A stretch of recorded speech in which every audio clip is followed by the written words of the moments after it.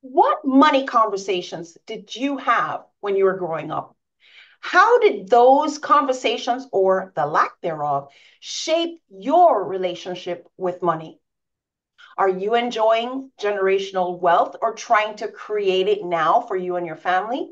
Then this show is for you. You are watching Influence Media, PSI TV, the Netflix of biz brands. Sabrina Protic is my guest today, and we're talking about her latest book, Hindsight to Insight: Money Between Friends and Family. Well, Sabrina is a four-time best-selling author, financial coach, and my friend. Welcome, Sabrina. Thank you so much for having me on your show, Trudy. Sabrina, when we met decades ago, you were a corporate executive, and now you are a multi-published author and business owner. What triggered that pivot? Well, a lot of it was changes in the world, the economy, and even that opportunity I has at a career woman. But I still kind of stayed in the same thing because when you met me, I was a corporate operations manager responsible for the financial strength of the organization. So I just did a transfer from, taking care of corporate finances to ensuring the financial strength of households. Oh, awesome. Okay. Did that happen during COVID? It did. So, I worked for a Fortune 500 company. It was pretty solid. And then they had to downsize, and I was one of 1,000 that was found myself unemployed. And it was the perfect time for me to reassess what was going to be my next move. And I really didn't want it to be employment because I'd done that. But I thought, what can I do to support family, friends, communities, women who are struggling financially? And this just was an easy fit for me. Sabrina, money is still, even in 2024, somewhat of a taboo topic of sorts. I mean, even employees are discouraged to discuss pay amongst themselves. So asking others how they're doing financially kind of is not a comfortable conversation. And conversations around money continue to be awkward. So in chapter one of your book, you ask the reader, did your family discuss money at all? And then you follow that up in chapter four with the freedom to discuss money. So this whole money conversation, freedom to talk about money, is clearly a thing of importance to you. So, what is your actual take on the conversation around money, especially with a family? Well, Trudy, I victimized myself because the entire time I worked at corporate America, I didn't talk about money. I was raised in a culture where we didn't tell anybody how much money we made, how much we saved. We didn't talk about financial goals. It was just taboo. So when I worked at corporate America and some of my peers were talking to financial advisors and getting their money straight, I'm like, not me. They're not getting in my business.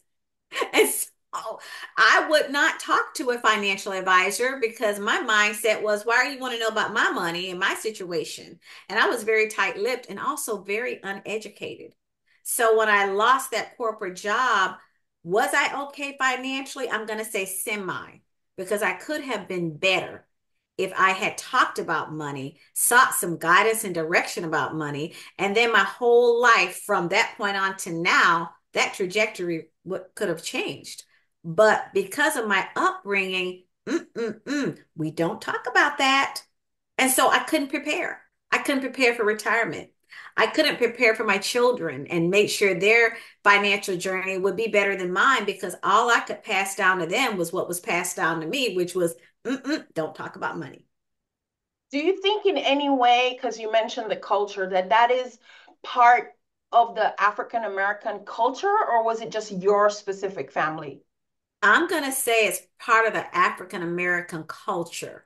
And I have validated that because now that I've been in this industry for almost 5 years, I see the common thread that a lot of African Americans, they don't talk about it and they don't know much about what's going on in their households financially. Their Hispanic cultures, they have a whole different spin on talking about finances, and every man and woman is, and child, you're on your own. Some of the Caucasian cultures, they talk freely about money. And I had to adjust to that when I married my husband because he's talking about it. I'm like, we don't talk about that. So it is there is a difference. And so if you don't talk about it, you can't get a plan, you can't prepare. And consequently, that's probably some of the reasons for our economic divide, culturally speaking, in the world today. Mm. Wow. So your book, Hindsight to Insight, is, I thought, foundational when it comes to talking about money, the whole introduction to money management and wealth. And your language in the book is very easy to understand. So who did you have in mind when you wrote this book? Who was the intended audience? I have to be honest, primarily it was my adult children because my son now is an adult, my daughter's an adult, and I didn't pass on to them what I should have. So, you start with home first. So first I got myself together. And once I realized the roadmap that I needed, I actually implemented a lot of those principles in the book and still implementing. And I thought, well, now, when you find out something, you don't keep it to yourself. So I thought, now I've learned these very basic principles. I've passed them on to my children who are now debt free, by the way, except my son owes on a house, but all that consumer debt, credit card debt, my children don't live in that world, but they used to. They used to. So once I got myself straight, I got my kids straight, I'm thinking, I need to dedicate this book to them. And I think I have that in my book that I've dedicated the book to my children, but also their generation and generations to come so that they don't make the same mistakes that my generation made and my culture. So I kind of touched on this a little bit earlier when I asked you if you thought it was an African American thing, but I generally, statistically, African Americans are behind their white American counterparts when it comes to generational wealth, especially. And now you, Sabrina, are married to a white man. Oh, So, yes. so have you found that you share differences in how, the whole money process thing, especially when you first got married? And how do you guys now, as a family, talk about money in your family? It was kind of odd when we got married because I didn't want to share financially and he wanted to share everything. And I was very uncomfortable about that, very uncomfortable about talking about it, what I had, what he had, and how do we merge those things together for the greater good of the household. And now it took us a couple years. I'm not gonna lie. It took us a couple years to be in sync financially on because where you put your money, how long is it going to be there? What is the objective of it? I want to invest, you don't want to invest. All kinds of, maybe we should buy property. Maybe we, all kinds of things. And I remember there were some very tense moments between us when he wanted to go do something, and I was like, I don't know, only because I hadn't been exposed to that. I had not been exposed to investing in something or buying a property. And he had. So that there were definitely some cultural differences, and I passed on some things that I probably shouldn't have. But now we're on the same mindset, especially with my newfound knowledge and my past experiences. I'm able to help, and now we make really good financial decisions right now. He still talks about a little bit more than I do. I mean, I'm on the coaching side of it, but yeah, we've found that space. I do see that when I work with clients as well. There'll be one that wants to talk about it, one that doesn't. One that wants to share, one that doesn't. And people are very, I don't want to say people in general, some people are very awkward. You can still feel the tension and the tenseness when you start asking about their finances. Mm-hmm. They don't want to talk about how much money they make. They don't want to talk about what do they have in savings or what they don't have in savings. They don't want to talk about how many people they owe, what their credit score looks like. It's uncomfortable for them to Girl, talk. I remember years ago, my good friend was an accountant, and we were getting to know each other, and she mentioned she was an accountant. Of course, she was hoping that as her friend, I'd give her my business. And I was like, I don't want nobody to know my business, especially somebody who's in my circle. I don't want them to know my business. So I absolutely agree. It can be a very awkward conversation, but I think when somebody takes on a coach, just like if they took on any kind of counselor, you'd like to think that they'd open up to at least that person. There should be some level of confidentiality in that relationship. So I totally agree. And familiarity is okay too. I'm the same way. I know you're going to know my finances and everything, but really it should be someone that you trust, like, know, and trust. There should be either a referral or something in there that connects you to that person. Correct. Because let's face it, you're talking about something that's the groundwork for your life, your livelihood, and your sustenance. So there should be some trust factor there. Absolutely, absolutely. So, Sabrina, you are now a financial coach. And you've had all this history and all these awakenings and all these new understandings and all these ahas and everything. So, walk us through what it would mean to actually work with you. What would that look like? A coaching relationship with Sabrina Protig? Well, I start out by asking questions. I'll share a little experience. My son came into some money many, many years ago. Again, not being experienced with money, we went to one of the big box financial people, and this guy probably had 10 letters behind his name, and he talked so far over our head, and showing us sheets and spreadsheets, and I couldn't even digest it. And and when I walked out of there, it was too much. It was overwhelming. So guess what? We did nothing. We did nothing with that money because it was overwhelming.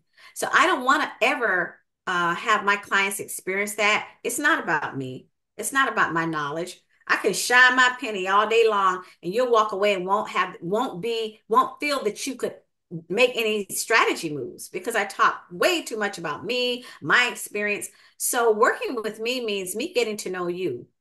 What are your habits? What do you like to do for recreation? What are some of your goals for your children or your pets? What's important to you? Finding out about you and how you move in society, how you move day-to-day living, and then asking a lot of questions. And so I get to know you. And as I get to know you, then I can start sharing some strategies that kind of fit within who you are.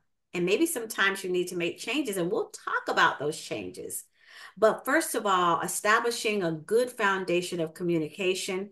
And I can see that we're on the same page, that you're understanding me and that I'm understanding you.